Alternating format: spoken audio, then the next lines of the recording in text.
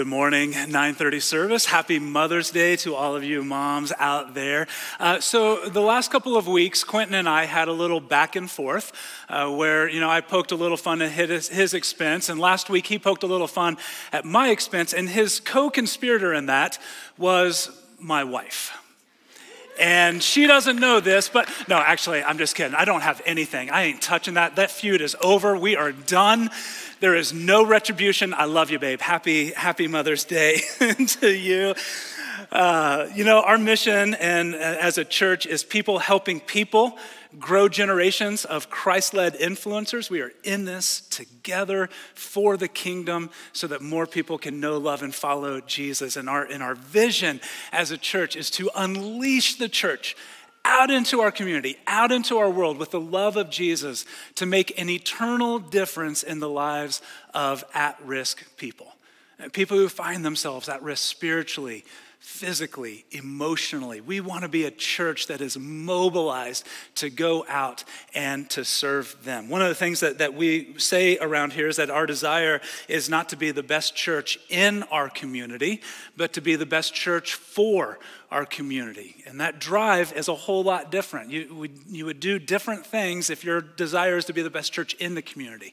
But that's not it. We want to be the best church for our community. And one of the ways that we do that is through partnerships. We have local partnerships with ministries and organizations doing good work. We have global partnerships with missions and organizations doing good work. And man, I cannot think of an organization in our community that is doing more to come alongside of families experiencing homelessness than New Hope for families. And today I just want to share a little bit about what is going on with New Hope. And to do that, I've invited their director, Emily Pike, to come and join us. So would you please help me welcome Emily Pike up to the stage.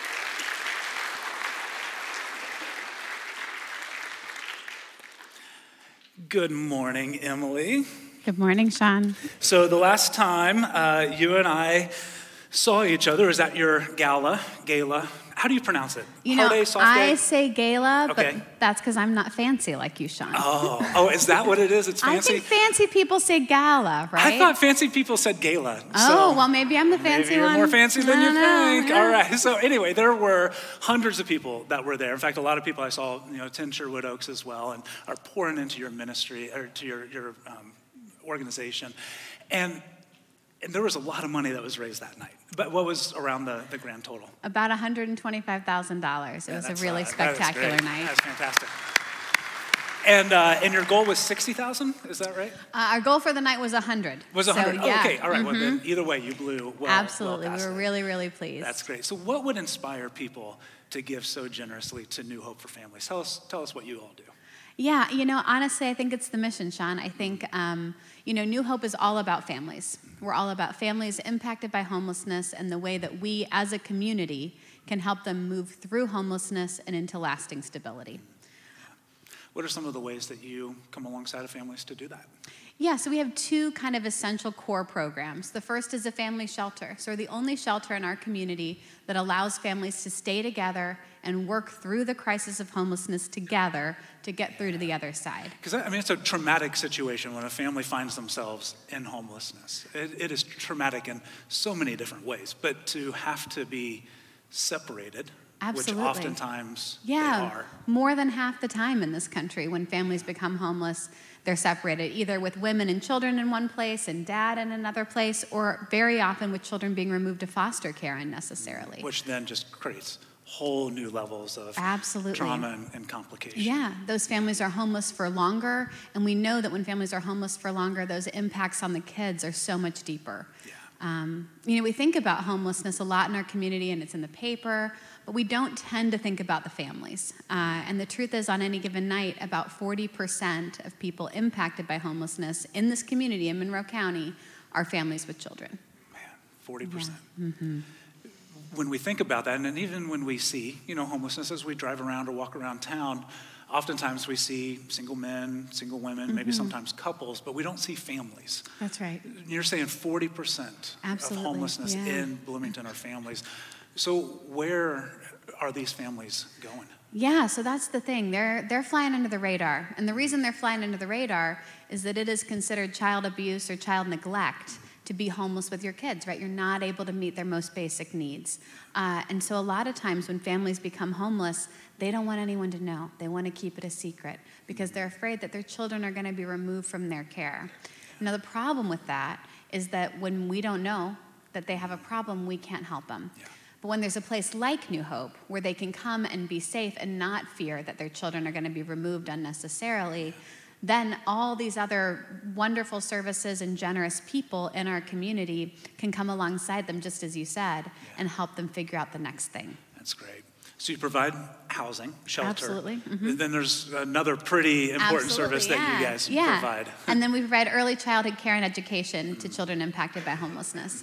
And that we think is super important. We know that not having access to childcare is a leading cause of family homelessness, and it's one of the things that makes moving through homelessness take so long is not having access to high quality, affordable, reliable childcare, which is what families really need, both for parents to get back to work and for kids to be able to start school ready to succeed on their first day. Yeah, that's great. So can you share with us a brief story just of maybe a life or a family that's been impacted by New Hope for Families? Absolutely. So I want to tell a story today about a dad called Roger. And Roger was a single dad, and he, believe it or not, was living with his dad and his 4-year-old son. And then his dad, and they were making it. You know, dad had his Social Security income, and Roger was working, and his little boy was able to stay with grandpa while he went to work. But then his dad had a stroke, and he had to move into assisted living. And Roger couldn't afford to pay the rent on his dad's house without his dad's income, and they needed his dad's income to pay for the assisted living facility. And so all of a sudden, Roger didn't have a place to live, and he didn't have any child care. And his little guy was on the spectrum, and so he needed some extra support. And so he was really stuck. And I'll tell you, in most of the country, he wouldn't have had a choice but to find somewhere else for that little guy to stay while he worked through homelessness by himself. We know that for kids with disabilities, that's so much more impactful. And so being able to welcome Roger into the shelter, Roger was on it. He got a job really quick. Well, he already had a job. He got more hours really quickly. He sent Jaden to our school, and where he really thrived. And we had the opportunity to just watch this family find the next thing for them. And I often think that's the part of it that I wish people understood more, is that I think we say things like, oh, that homeless guy. Like homelessness is something that can define a person, right? And it really isn't. Most people who become homeless are homeless one time for a brief period and never again. And so we don't want our families to be defined by homelessness. Yeah. We want them to go on to choose the things that will define them, what they do and who they love and how they participate in our community. Yeah.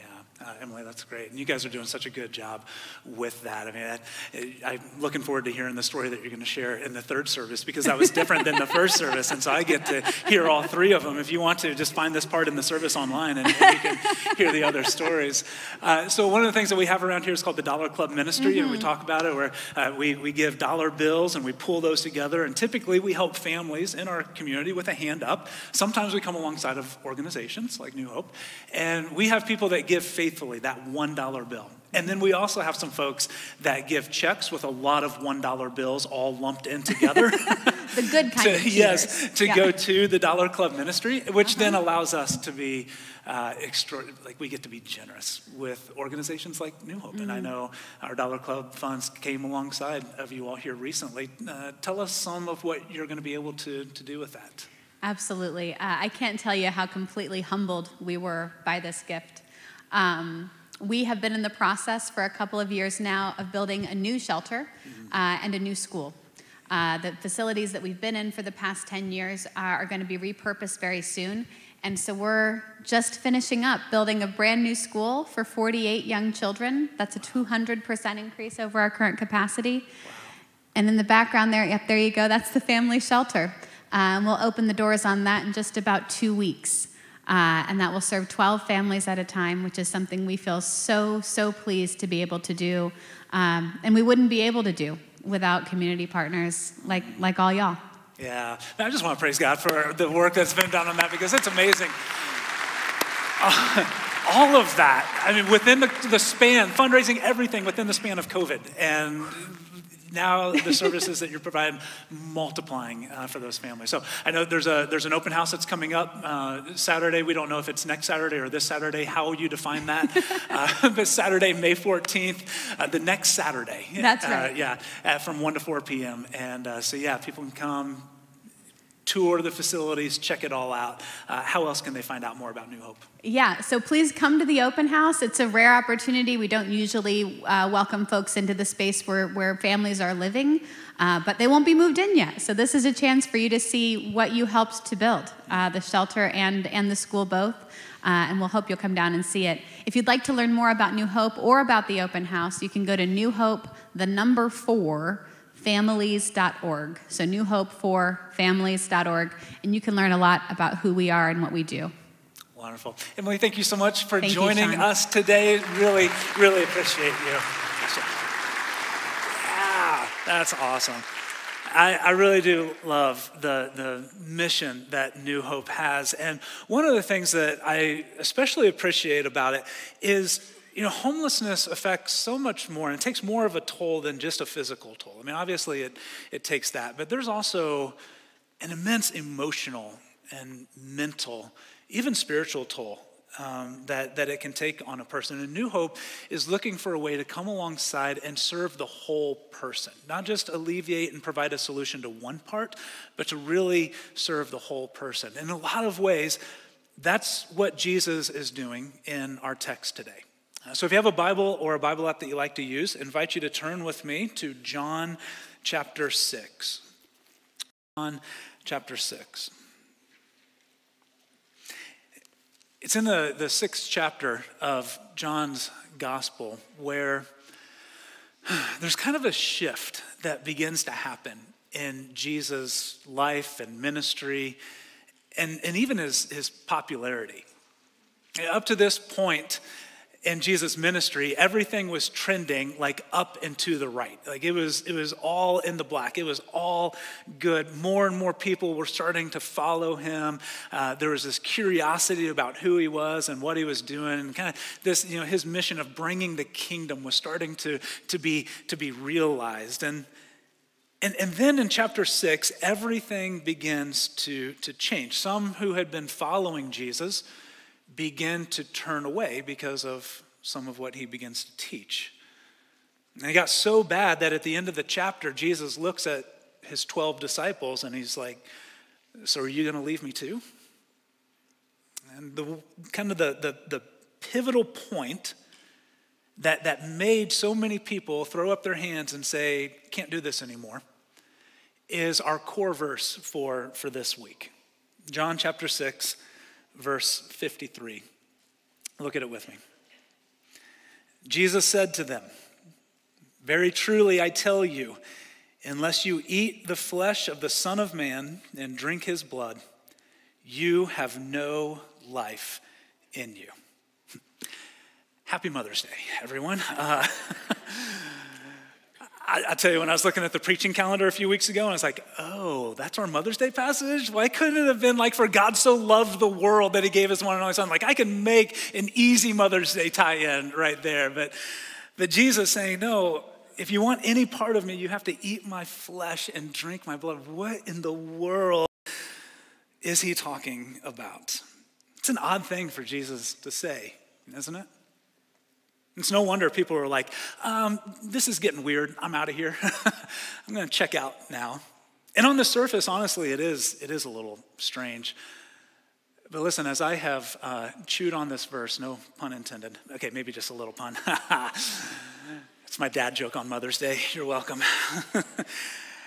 As I have studied and reflected on this passage, it has just encouraged my own soul so much. And I think that it has a whole lot to say to us today. So what's going on here? As always, context helps. At the beginning of chapter 6, there is this large crowd that begins to follow Jesus. They had heard about him. They had heard about his miracles. Some of them had even seen his miracles. And they're like, wow, who is this guy? We want to learn more. We want to find out more. And so they begin to leave their life behind and follow him. And so you have the 12 core disciples. And then you have anywhere of up to a few thousand people that are just kind of lingering in the background, waiting and watching to see what Jesus is going to do next. And so one day they find themselves kind of in the middle of nowhere. They don't really have any food. It's getting dinner time. Everyone's getting hungry, maybe even a little hangry. And so the disciples come to Jesus and they're like, hey man, do you want us to go into town and grab dinner? It's going to take a lot of money, but maybe we can raise some funds and pull that together. And Jesus is like, nah, just go out and see what you can find. Maybe we can, find enough to pull together for everyone to eat. And so they go out and they come back and they're like, yeah, bad news. We have like a little boy's lunch that his mom packed him. And it's just like 5 pieces of bread and a couple of pieces of fish. And Jesus is like, that's all right. That's enough. Like there's 5,000 people here. How in the world? And they were doing math. Jesus was doing multiplication by himself. He knew the power of God. And he knew that was going to be more than enough to feed everyone. In fact, it was. Jesus blessed it, miracle occurred, and at the end of the day, they collected 12 basketfuls of leftovers to take with them. And so that night, everyone went to bed with a full stomach. And I don't think that we need to rush past that, because this is a big deal. This is a people and this is a time that would not necessarily know what it feels like to go to bed with a full stomach. To go to bed fully satisfied, not hungry, other than just maybe a couple of feasts in the year. They managed to just barely scrape by on what they had. And so everyone was familiar with those hunger pains that sometimes we feel at night when we lay down. But that night, moms didn't have to decide which children would get more or less food based on which child got more or less food the day before. That night, dads didn't have to make the decision to give their portion to their family so that they could eat. Everyone went to bed that night fully satisfied. And they were wondering what kind of person can do what Jesus just did. And if he can do that, then my goodness, what else can he do? And so while they drifted off to sleep that night with visions of making Jesus their king and never being hungry again, never for want of anything again, Jesus and the disciples get up and they leave. They head over to Capernaum on the other side of the lake. And so when everyone woke up the next day, Jesus was nowhere to be found. And the thing about food is that no matter how much you have for dinner, you always wake up a little hungry. And so they're looking around going, where's Jesus? We're ready for breakfast. And they found him over on the other side of the lake as they were looking. And when they find him, this is what they say to him in verse 25. They say, Rabbi, when did you get here? And why didn't you let us know where we could find breakfast, man? And Jesus knows their hearts. And he knows the question behind their question. And so he says to them, you're not here because of the miracles that you've seen. You're not here because of all of these things that you have been witness to that show that I am the Messiah. You're not here because you are ready to surrender and follow me. You are here because you're looking for breakfast. And he says to them in verse 27, do not work for food that spoils, but for food that endures to eternal life, which the Son of Man will give you. See, while the crowd is looking for more food, Jesus is looking for more faith. And he tells them that if they follow him, if they surrender and lay down everything and begin to follow him, that their souls will be as full and as satisfied as their stomachs were the night before. And in a lot of ways, this discussion that Jesus goes on and has with this crowd mirrors the conversation that he had with the woman at the well that Quentin talked about last week in John chapter 4. In John chapter 4, Jesus offers this woman water so that she will never thirst again, living water that springs forth. And he wasn't talking about a physical thirst. He was talking about this deep thirst within her soul that was not satisfied by the wells in which she was digging from. That was not satisfied by the relationships that she was in, the other places that she was looking for peace and for comfort. And I think in the same way, Jesus goes on and he talks about the bread of heaven that comes from God and that comes to give life and to feed the world. And the people are thinking that he's still talking about breakfast. And so they're like, give us that to eat. We want that. We'll never bother you again. Just give us this bread that multiplies over and over and over, which isn't as crazy as it sounds when you just experience what they experienced the day before. And so they're like, yeah, give that to us and we'll go on our way. We'll be just fine. In verse 34, they say, always, sir, always give us this bread. We're tired of being hungry. We're tired of seeing our children suffer. And Jesus says in verse 35, I am the bread of life. Whoever comes to me will never go hungry, and whoever believes in me will never be thirsty. And it's an unsatisfying answer for those who were looking for a meal.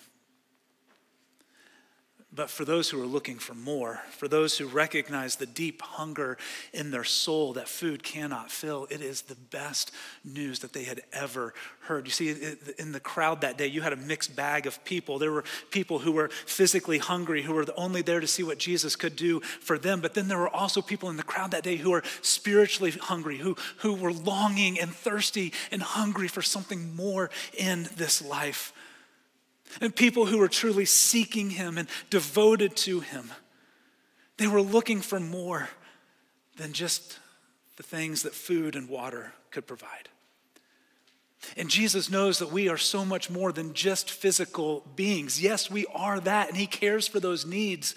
But we are so much more than just physical beings. He knows that each of us has a hunger inside of our soul that the best meal cannot fill. He knows that you and your spouse can go to the nicest restaurant in Bloomington, and it still won't fill that desire that you have for a greater level of intimacy with your spouse. He knows that having the best Mother's Day dinner after church cannot heal the pain left by the empty chair at the table that your mom used to sit in. The pain of not being with your child today. Cannot fill the pain of not being able to have children. And the pain that this day especially brings you. There are some desires in us that just cannot be filled that easily. And Jesus says, I have come to satisfy every single one of them, to meet you in that pain, to meet you in that hunger, and give you everything that you need. And it may not be what you expected, but it is exactly what you need. He says in verse 51, I am the living bread that came down from heaven. Whoever eats this bread will live forever. The bread is my flesh, which I will give for the life of the world.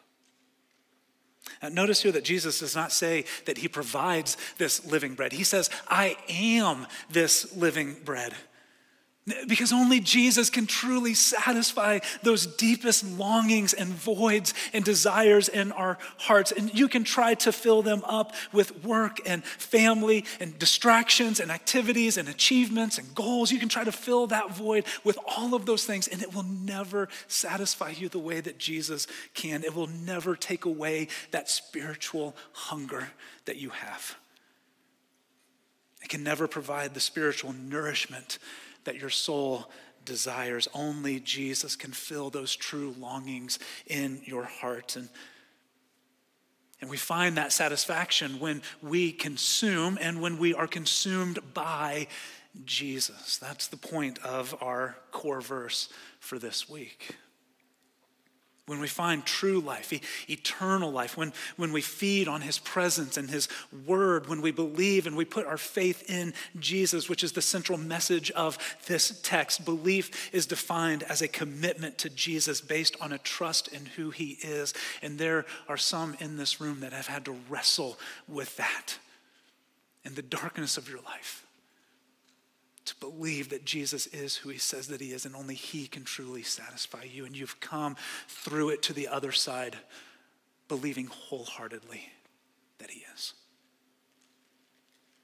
And Jesus is saying, listen, that feeling of satisfaction that you felt in your stomach last night, I want that to be what you feel in your soul all the time, but you have to follow me. And when faced with the reality of that, many people turned away. And Jesus starts talking about eating his flesh and drinking his blood, and those who were only there for breakfast were like, we're out. In verse 60, he says, this is a hard teaching. Who can accept it? And then it goes on in verse 66 and says, from this time, many of his disciples turned back and no longer followed him. Again, not the 12, but the crowd that had been around started to drift back, going home.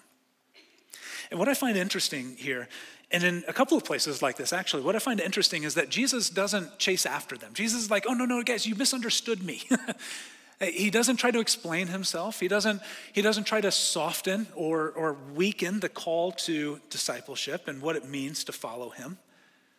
When people realize that the dinner and the show is over and there won't be an encore, they leave, and Jesus just lets them. But I imagine with a heart of compassion, he grieves for them, knowing that as they go, they will never find what they are truly looking for, because it can only be found in him. And while some walk away, others double down on their commitment to him. Jesus, in verse 67, asks his disciples, the 12, you do not want to leave too, do you? And look at how Simon Peter answers. Lord, to whom shall we go? You have the words of eternal life. We have come to believe and to know that you are the Holy One of God. You see, the Gospels reveal the depth of our need for a Savior and our inability to find what we need and what we desire on our own, to find what we need and what we desire apart from Jesus. The only thing that we bring to him is our hunger, and then Jesus comes and he lavishes the rest of it on us, and he fills our souls in only the way that we can. And when we walk and we live in faith in Jesus, he begins to satisfy our souls like no other, and the Spirit begins to bring life. And once you have tasted that, then you echo Peter's word, Lord, where are we going to go to find what we have found in you? But there are so many things in this world that are masquerading as living bread, calling us, telling us, oh, if you want to find life, come and find it over here. And oftentimes we turn to these things looking to satisfy the desires in us, and we come to the end of it only finding ourselves to be more hungry, more thirsty than we were before. I may have shared this before, and if so, I apologize, but this is for the new folks in the room. There's an acronym that I've found to be just incredibly helpful in my own life. I learned it several years ago now, and oftentimes when I'm kind of feeling just this emptiness or this void or something inside of me, I just bring it up to mind to make sure that I'm pursuing the right things in my life. And the acronym is HALT. You may have seen it before. HALT stands for hungry, angry, lonely, tired. It's just kind of a self-evaluation tool. And so the questions behind this is, where do you turn when there's a physical hunger in you that may or may not be food? Where do you turn when there's a hunger in your soul for more? What do you run to? Where do you turn when you're angry, when you feel pain, when someone has hurt you, when you feel betrayed? Where do you go when you feel lonely or when no one else is around? Where do you turn when you are exhausted physically, emotionally, mentally, spiritually tired? Where do you run when you feel hungry, angry, lonely, or tired? Do you veg out on your phone, just mindlessly scrolling through Instagram, Facebook, insert your social channel of choice here, just trying to escape the pain, the thoughts? Do you binge on Netflix or alcohol trying to numb the pain? Do you run to pornography looking for an escape? And what we turn to in those moments often reveal the God that we worship, the little g God for sure, but the God that we worship. But these functional saviors can never satisfy us the way that Jesus does. In fact, they only leave us feeling more hungry, more thirsty, more angry, more lonely, more tired in the end. And Jesus is saying to us today, I am the living bread. I am the only one who can satisfy those deepest hungers and cravings and desires in your life. Only Jesus can meet the needs and fill the hunger that is deep within us. And so my question as we wrap up this morning is this: is Jesus sufficient for you? Is he enough? And we're going to enter into a time of communion when we bring those desires that we have and we allow him to fill us once more, and we remember his body that was pierced for us and his blood that was shed. For those who have put their faith in Jesus, we invite you into this time of communion. You don't have to be a member of the church. If you have found and followed Jesus, we invite you to join us in this moment. And communion is a chance for us to reflect on our salvation, reflect on what Jesus did to purchase us on the cross, to forgive us and to set us free. And this morning, in light of Jesus saying, I am the bread of life, I invite you to spend some time thinking about and maybe confessing today anything that you are turning to, looking to fill what only Jesus can fill. To feed a hunger that only Jesus can fill. And remind yourself that he is enough. And if you're here today and you're not yet a follower of Jesus, then I invite you to reflect on those things that you run to. Those things that you have lifted up in your life to save you from the pain or the hurt or the anger or the loneliness. And ask yourself, are they really delivering what you hope for? Are they really giving you the satisfaction that your soul so deeply desires? And if not, maybe today is the day that you turn to follow Jesus. Father, thank you for showing us the true way of life, for showing us the true way to find fulfillment in our souls. Jesus, you are the living bread, and when we feast on you and your word and your presence in us, Lord, our souls find a satisfaction that we could never find apart from you. Lord, thank you for saving us from those functional saviors that always leave us wanting more. And this morning, I pray that you will do that hard work of heart work in us. Draw us closer to you. Give us a hunger for you, Father. Lead us to more of you in our life. I pray it in Jesus' name. Amen. Thank you for watching this message from Sherwood Oaks Christian Church. Did you know you can view any message from the past 6 years at socc.org/messages? You can also view complete worship services from the past month at socc.tv.